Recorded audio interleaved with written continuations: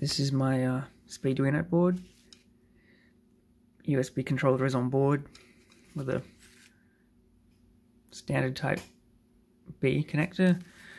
What that means is that when you plug in the USB, it switches this MOSFET off, which will disable the Bluetooth module. Bluetooth module can either go on this side of the board and then have a cable to an antenna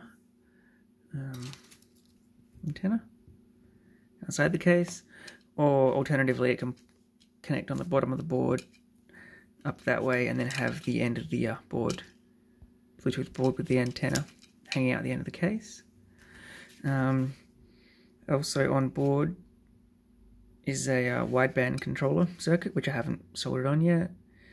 4 coil outputs, 4 high current injector outputs, 2 other high current outputs for boost control and idle control solenoid. ULN 2003 on the board, which is that part here. So it'll drive 4 or 6 relays directly. I forget how many I wired up.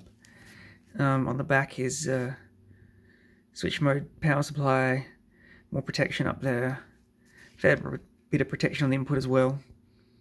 More of the high current MOSFETs. There's also a circuit to monitor like in-cabin temperature or board temperature.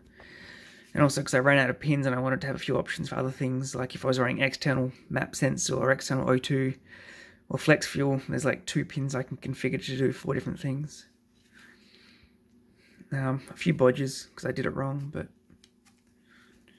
I might populate the wideband and make sure it actually works.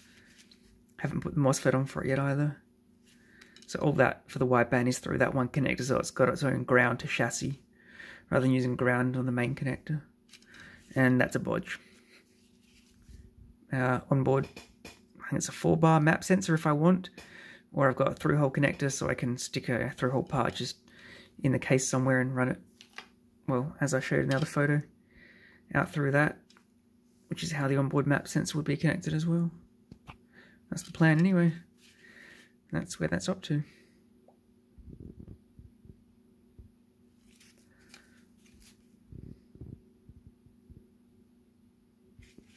Bye.